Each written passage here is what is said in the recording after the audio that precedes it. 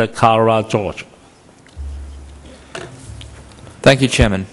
I speak to you today as a concerned student, and may I say I'm glad to be given the opportunity, because I believe that formalised education is one of the most important aspects in a person's life. It teaches people how to become adults and how to become productive members of their society. I believe that education is an integral factor in any well-functioning community and any prosperous economy. Therefore, any government or organisation that wishes to improve the quality of education in this country should be commended for their efforts. As a result, this government's plans to subsidise private universities and to grant them land is a commendable policy.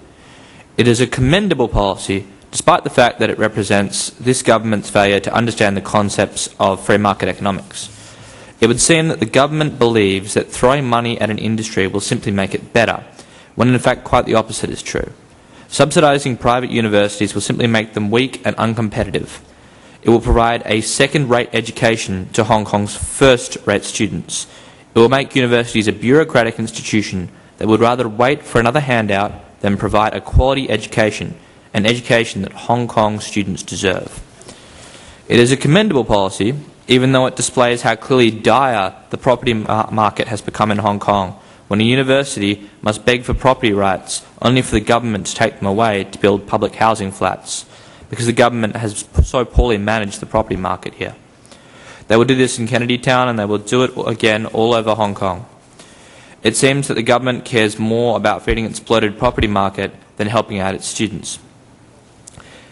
It is a commendable policy, despite the fact that it will turn universities into student factories, where the object of the organisation is to get as many people through the doors as possible, no matter what the quality of education is, harming students such as myself, who are promised jobs at the end of our university degrees after all the fees and all the hard work, only to find out that, because the government fails to understand the basic concepts of supply and demand, there is no job waiting at the end of the student's degree. Ladies and gentlemen, the concept of helping to educate our society, our children, our poor, through subsidy and government land grants is a commendable policy, but it is not the right policy. To follow this path will simply harm the people that we are trying to help. I would recommend that the government focus its policy on providing the best quality of education, not the best quantity. Subsidy and government land grants do not provide the best level of education in this city. Thank you, Chairman. OK，下一位就係